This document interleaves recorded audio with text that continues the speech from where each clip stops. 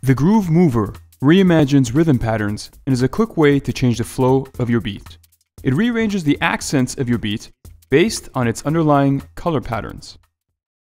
To use it, first select regions in the arranger that you want to modify. Then press the arrows to cycle through the 4 color patterns independently for each selected region.